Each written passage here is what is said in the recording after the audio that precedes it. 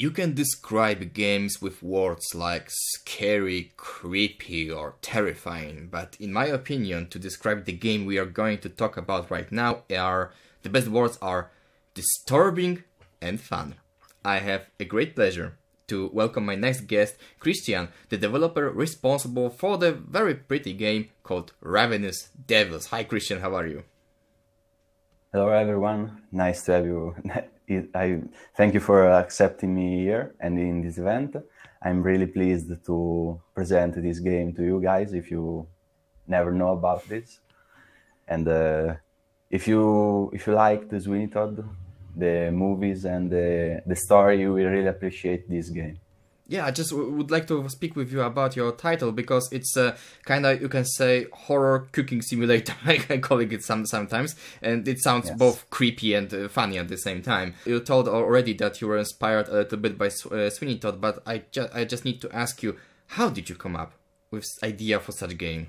Well, after finishing our previous game, we really looked into the Steam market and what place to fill the game and what tags you use, and we found out that there were a lot of cooking games, but very few of them had this horror spin to it.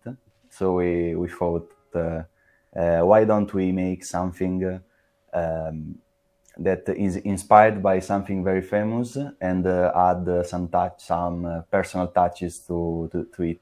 So we tried to do this game. We were inspired initially by another indie game called Lemon Cake, made by Eloise Laroche, an independent game developer. This game is cozy and cute. If you look at the screenshots, you will get the idea.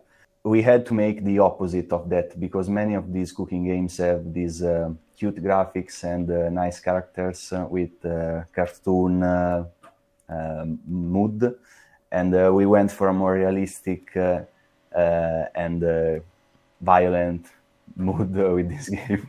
Oh yes, you did. we didn't expect the game to get such a traction.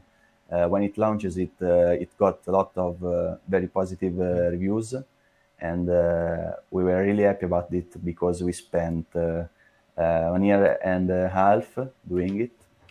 So we were really proud of what we did at the end. We launched the Ravenous Devils on every platform. On PC, you can find it on Steam, GOG, and Epic Games.